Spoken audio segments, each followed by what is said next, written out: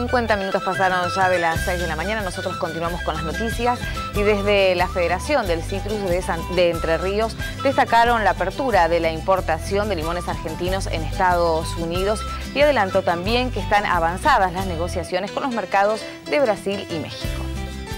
Para nosotros obviamente abrir mercados es estratégico siempre. Todos los mercados necesitamos que estén abiertos. Hoy no ese es el caso. El tema de Estados Unidos hace 16 años estamos trabajando para que finalmente se abra, porque es un mercado tan importante como Europa en términos de población y de precios, de los valores que tiene nuestros limones allá, con lo cual era muy importante tener una alternativa de ese calibre. Europa, nosotros exportamos el 70% de nuestra producción, va a Europa y otro tanto a Rusia, con lo cual tener una alternativa como Estados Unidos, con la sofisticación que tiene, es muy relevante para nuestro sector productivo. Esta temporada creemos que ya está avanzada, creemos que va a ser...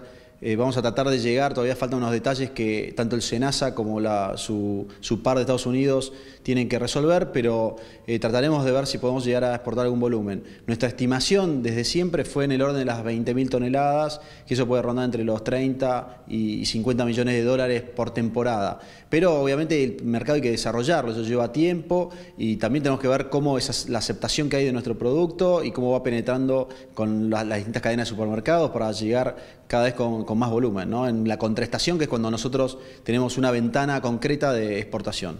En verdad no es que vaya a haber un faltante de limón para nada. Nosotros, como trabajamos en contraestación, generalmente los problemas de precio en el mercado doméstico tienen que ver con la falta de producción local de limón, porque nosotros el producto disponible hay entre el mes de marzo a abril hasta septiembre, hay realmente volumen, que es cuando nosotros lo exportamos principalmente, y aquí tampoco hay problemas en el mercado doméstico. Fuera de esa temporada es cuando a veces se generan unas tensiones, incluso han habido importaciones de limón porque la verdad que no hay. En términos de valores, creemos que Estados Unidos es un mercado que paga muy bien nuestra fruta, por lo cual es importante eso, tener un nuevo mercado donde la propuesta de valor de nuestra producción sea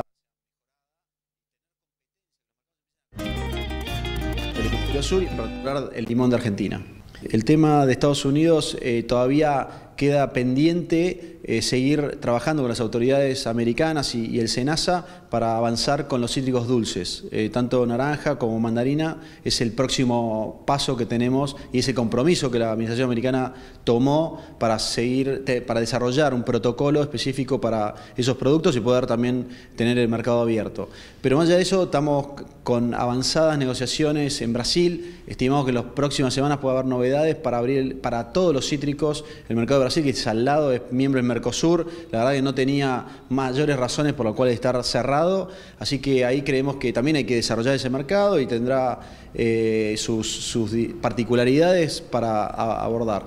Y otro de los mercados también interesantes que, de hecho, también el presidente Macri estuvo con el presidente de México, es ese país, y creemos que ahí también tenemos que hacer, y están avanzados las autoridades fitosanitarias para establecer los protocolos para poder exportar en ese país.